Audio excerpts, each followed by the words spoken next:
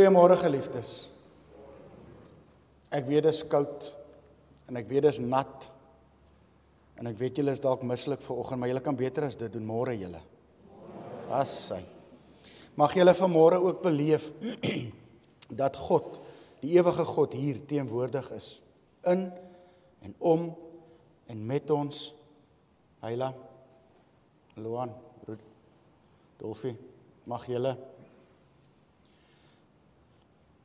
regtig net in hierdie oomblikke God se troos en sy aanvaarding en sy liefde ervaar. Mag julle ervaar dat God vir julle vashou. Mag julle ervaar dat hy by julle is. Mag julle ervaar dat hy julle nooit verlaat en in die steek laat nie.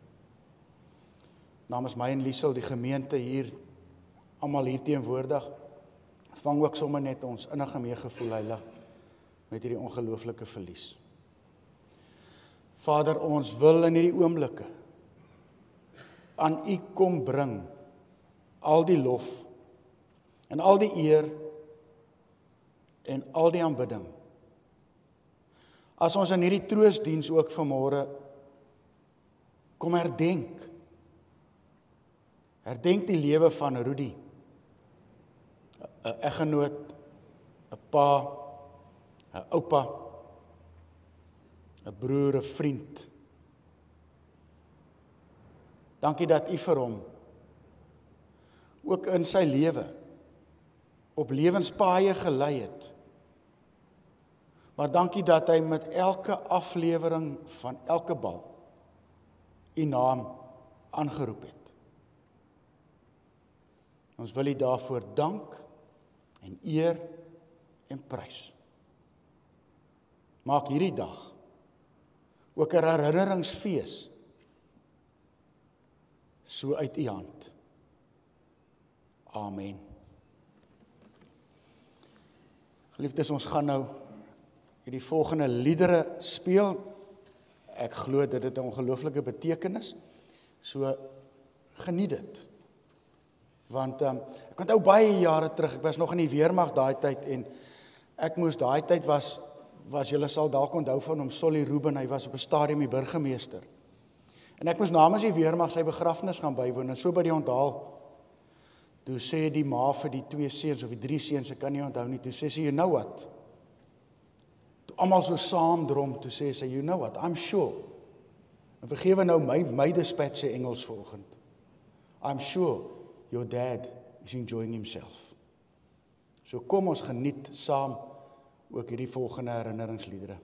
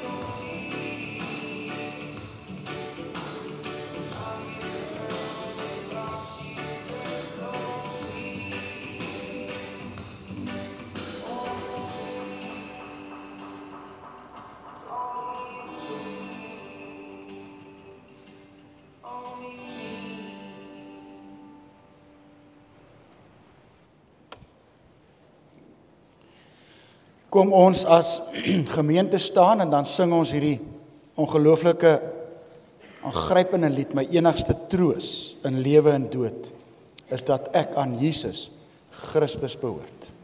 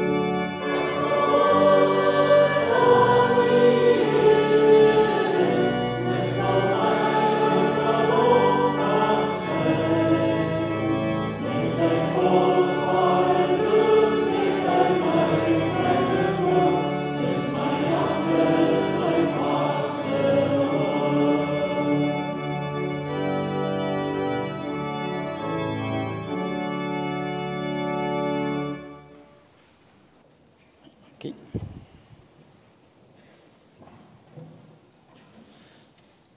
Ek lees graag hierdie volgende familiebrief.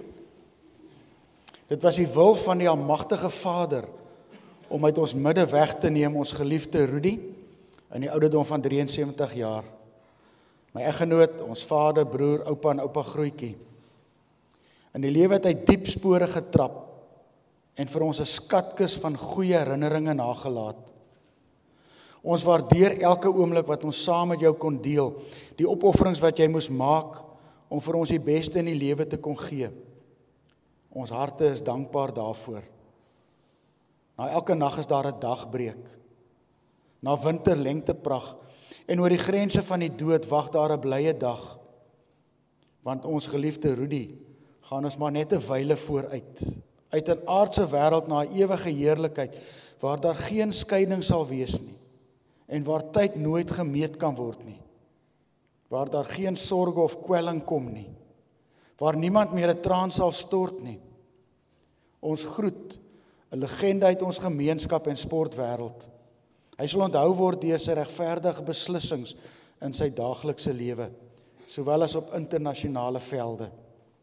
Rus in vrede, Rudi. Jou lewensverhaal is afgesluit en die hemele het 'n siel ryker geword. Ek het die wenpaal in die lewe behaal. My wedloop is voltooi. En voor ek by die woord uitkom, wat die hoogtepunt van hierdie seremonie vanmôre is, van hierdie feesvieringe, wil ek dan so 'n paar goed eers daarom net deel. Ek het Rudi in 1996 ontmoet toe ek oorkant hom intrek. En omdat ek lief is vir houtwerk, het hy eendag aangestap en gesê, kan jy my hiermee help? En ek het hom gehelp en toe vat hy my nou oor na sy garage toe wat baie beter masjiene gehad het as myne. So 'n paar maande dolfie met julle kleintjie. Toe vra ek, het hy nog nie masjiene? Toe sê hy ja, toe sê ek, het jy al ooit gebruik? Hy het dit weinig gebruik.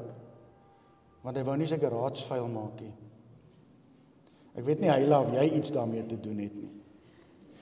Ek onthou die eerste keer wat hy na my toe gekom het en gesê, hy het vir my so gewys, ek vlieg. Sy eerste internasionale toets. Ek onthou elke geleentheid voor 'n toets wat hy gehad het en by die huis was, het hy by my in my studeerkamer kom sit en vir my gesê, lees vir my Psalm 139.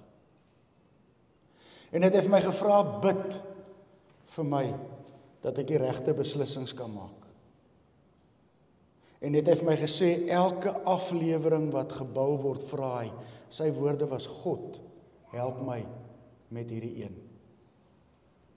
Nou, in 'n 5-dagse toets, het hy daarom God baie geplan nie. Het hy baie boontoe gekyk, want hy het geweet, waar sy krag vandaan kom. Maar ek moet ook die ander kant vertel. Hy het my gereeld gebel, so ver as uit Indië uit, en gesê, luister, gaan so daai 2 rooi koppe oor kan die straat uit asseblief. En dan was die grootste bekleierery, Dolfie, moet jy nie wou leer nie. Dan jou ma jou uitgesorteer, en dan moes ons maar vredeloop maak. Wat 'n geweldige herinnering. Om Luan vir jou ten Doekar sy helme te bring na jou operasie. Wat 'n voorreg om te kon onthou. Ek het hom nou die dag gevra, wie is hierdie Gillespie?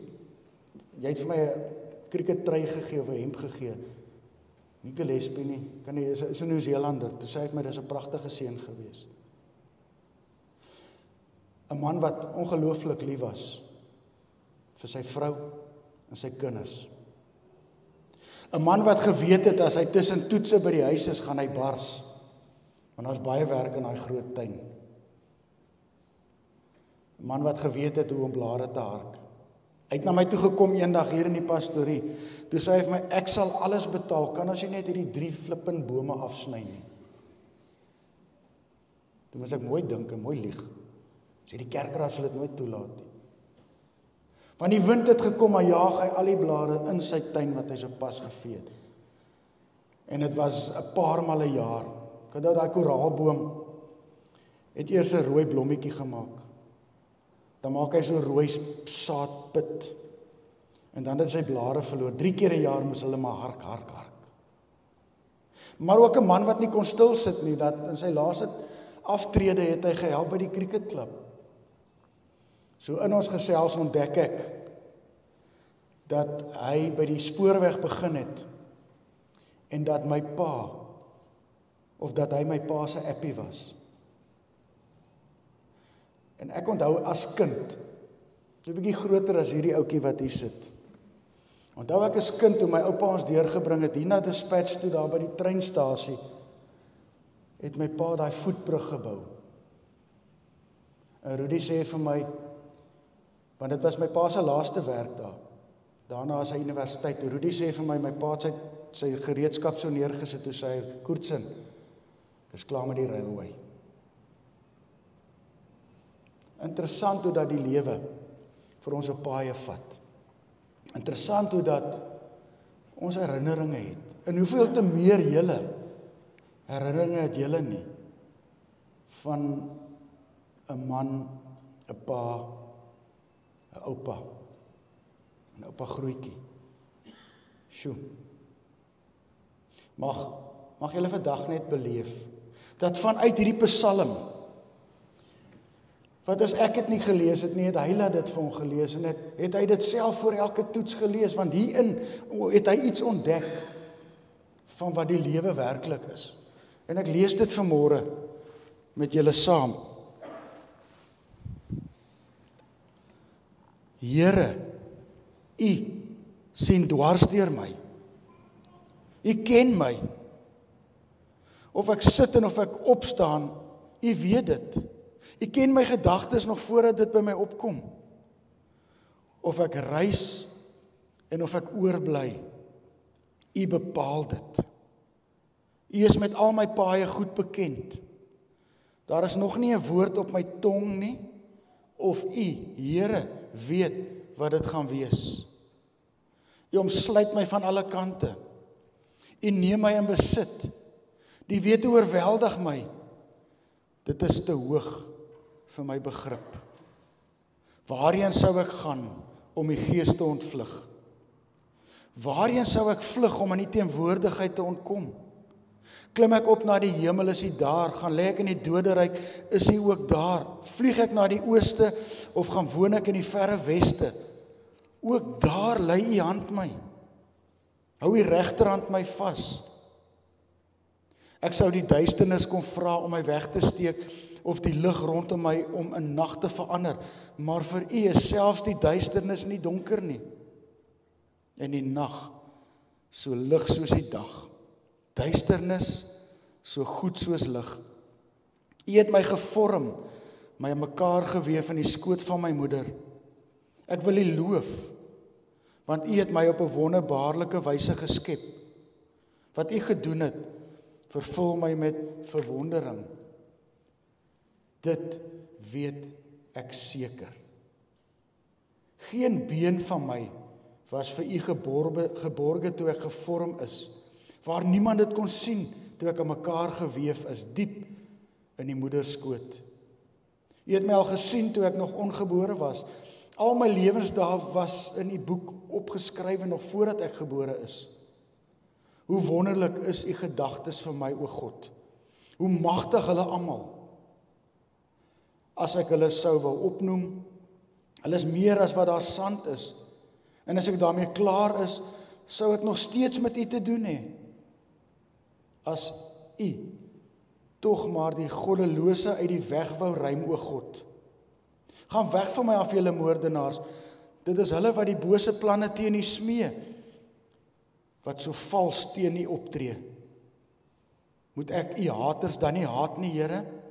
Moet ek nie weersin hê in mense wat teen U in opstand is nie? Ek haat hulle met 'n uiterste haat, want hulle is ook my vyande. Vers 23 en 24. Deurgrond my hart, o God. Deurgrond my hart, ondersoek my, sien tog my onrus raak, kyk of ek nie op die verkeerde pad is nie, en lei my op die beproefde pad. Here, vers 1, U sien dwars deur my. Of ek sit en of ek opstaan, U weet dit. U ken my gedagtes nog voordat by my opkom.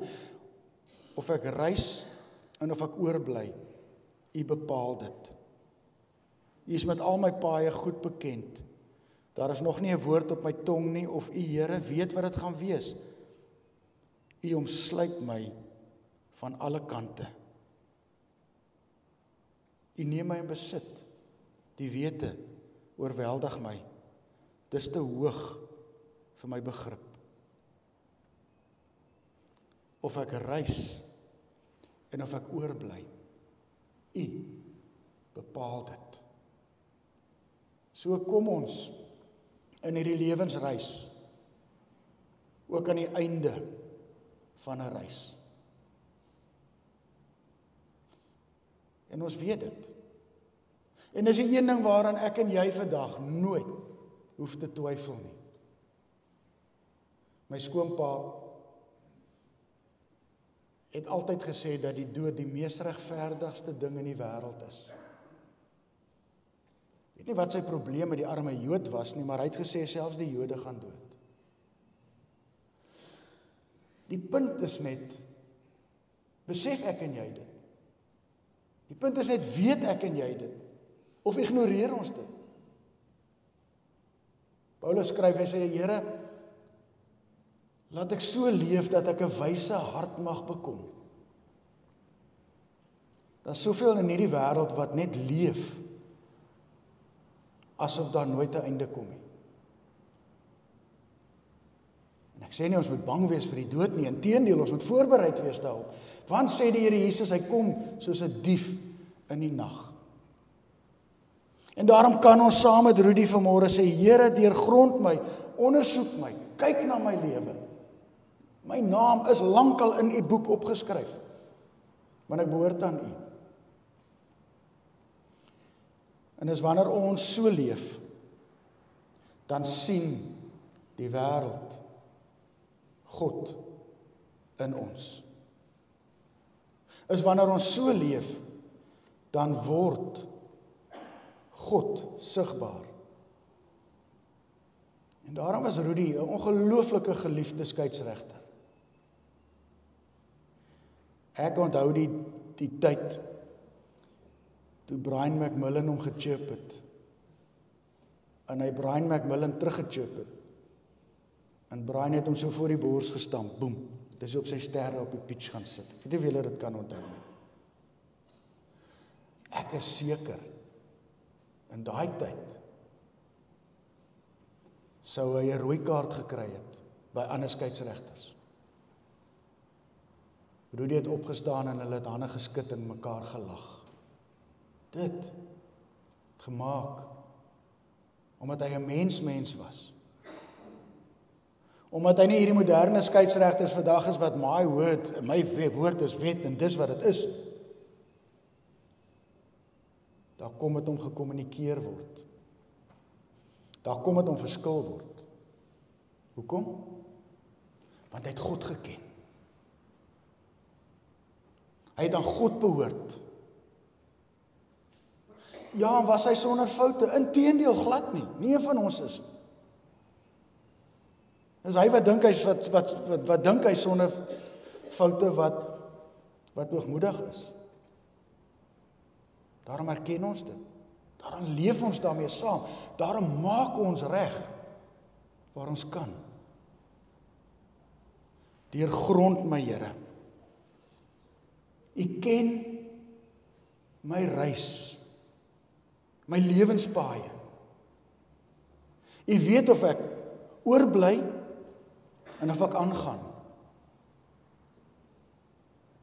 En so het die oorbly en was die aangaan in God se hand.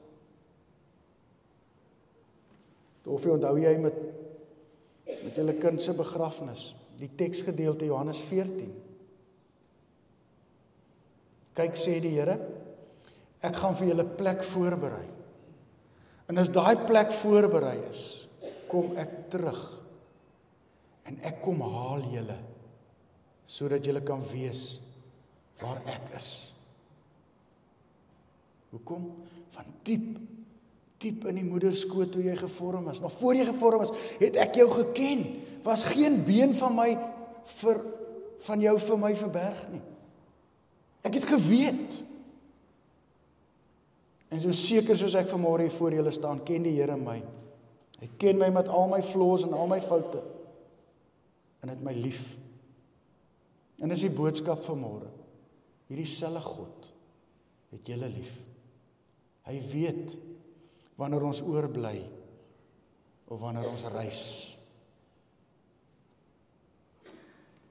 Kom ek julle haal wanneer julle plek voorberei is.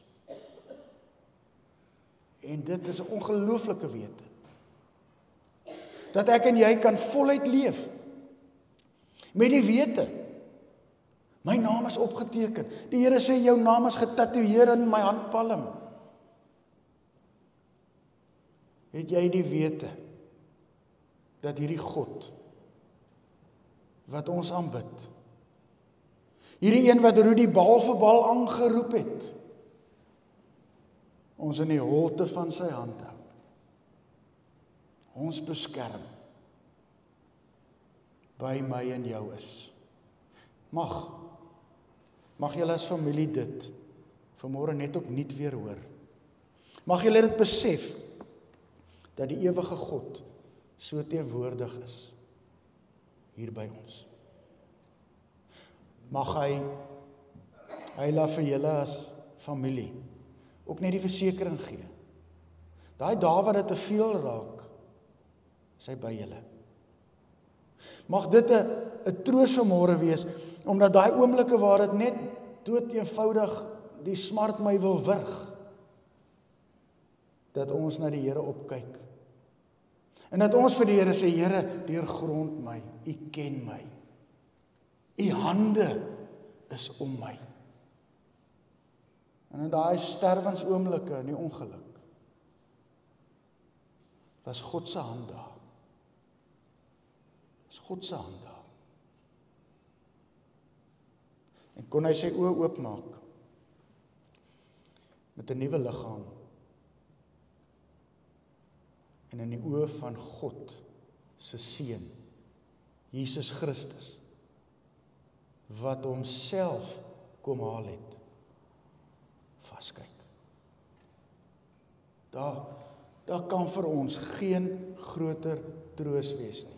Daar kan vir die wêreld geen groter oordeel wees, omdat hulle nie hom wil ken nie, omdat hulle nie sy naam wil aanroep nie. Maar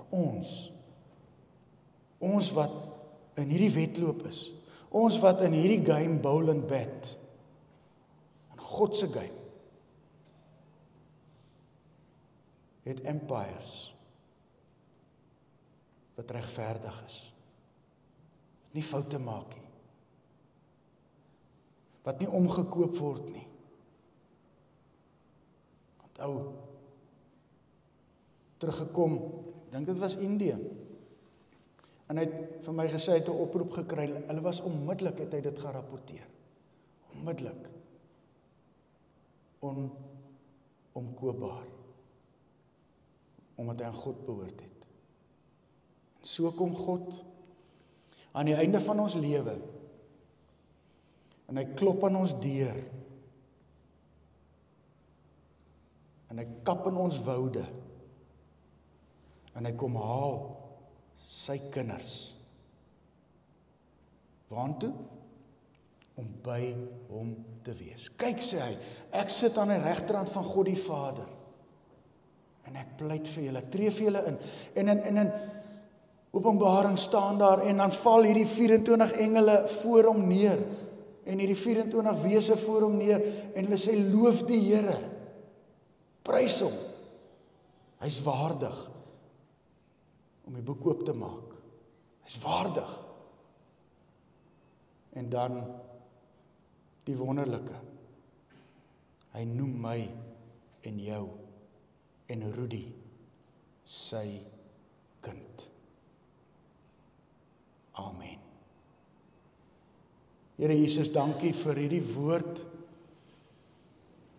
Dankie vir Dawid in Psalm 139. Dankie vir u Gees wat dit in ons liggame en in ons wese so kom vasbrand. Dankie vir die hoop wat dit ons in hierdie lewe gee. Dankie vir die wete dat wanneer dinge te veel raak, u daar is.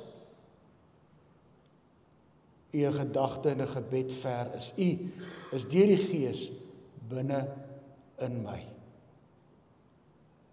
Word vanmôre so verheerlik deur u kinders wat die lewe van Rudi kom vier. Amen. Liefdes, ons gaan nou staan en dan gaan ons ook hierdie volgende lied sing. Hierdie oorwinningslied.